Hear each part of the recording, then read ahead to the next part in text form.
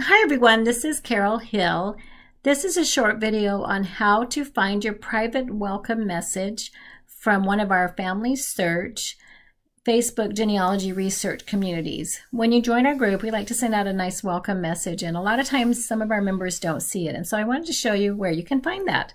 So what you're going to do is go over here to Messenger. This is on the computer. You can go to Messenger on your phone, but you're going to click there on Messenger and you'll have a drop down, and these are people that you have replied to or are in your contact list. But what you can do to find the private welcome message is you will click on these three dots right here, and then you've got some options here, but what you're going to look for is the message request, and this is where you will find it from one of us. And depending on how long it's been, it should be one of the top ones, but you can go ahead and click on one of them and see, and you'll be able to see if it is from actually the community.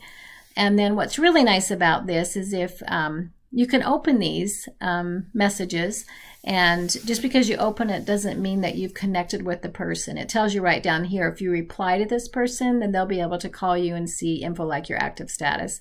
And so you don't have to, but if you'd like to read the message that we send, we would love that.